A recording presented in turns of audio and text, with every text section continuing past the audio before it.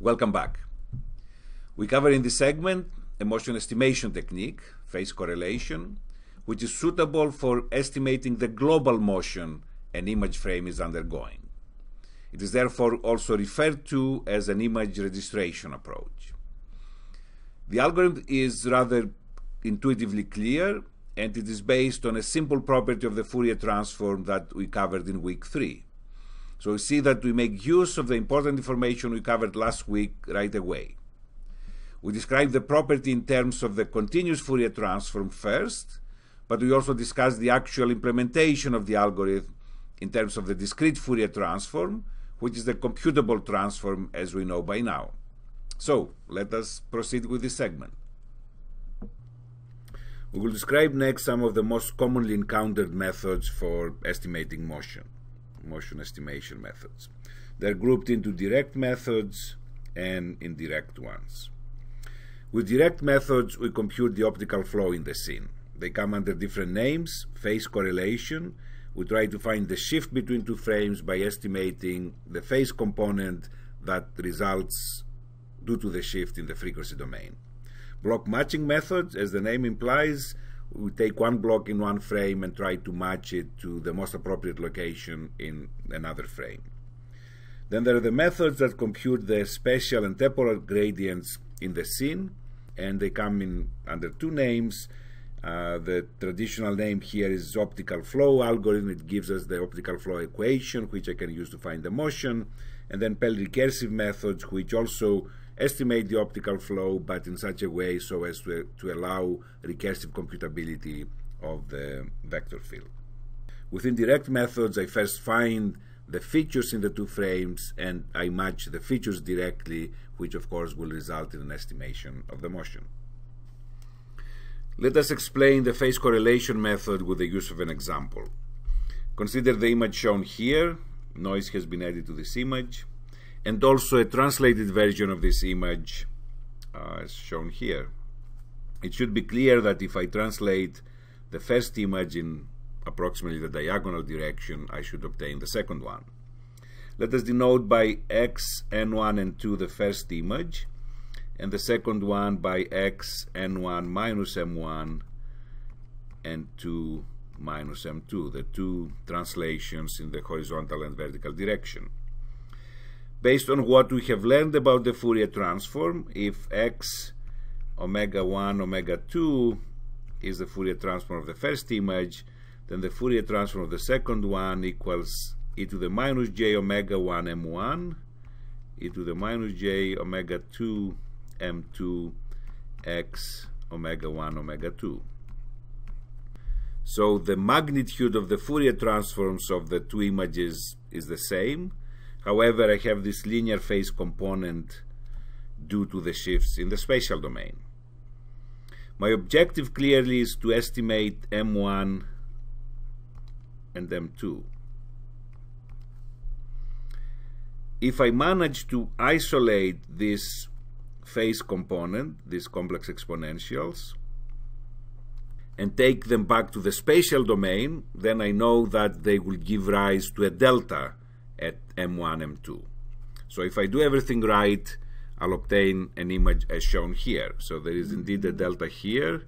It's approximately at 30, 33. So these are the shifts, M1 30, M2 33. So if I shift the second image by minus 30, minus 33, I should obtain the first image. So let us now look at the algorithmic details that will allow us to obtain this phase correlation image that will give us an estimate of the shifts. Let us now look at the algorithmic details behind the phase correlation method, which is also categorized as a registration method. We are given two frames from a video sequence at times t minus 1 and time t, and the first step is to take the discrete Fourier transform of these frames shown here correspondingly as xt minus 1 and x of t, k1, k2. Now, in the previous example, I used the continuous Fourier transform to describe the method, But we know by now that the continuous Fourier transform is not a computable transform. So therefore, when I need to take an image to the frequency domain, I use the discrete Fourier transform, or of course through one of its fast implementations. So I use an FFT. The modeling assumption is that the one frame is shifted with respect to the other frame. So the frame at times t equals the frame at times t minus 1 shifted by m1 in the one direction and by m2 in the other direction. These shifts, however, are not linear shifts, but circular shifts, or modulo n1, modulo n2 shifts.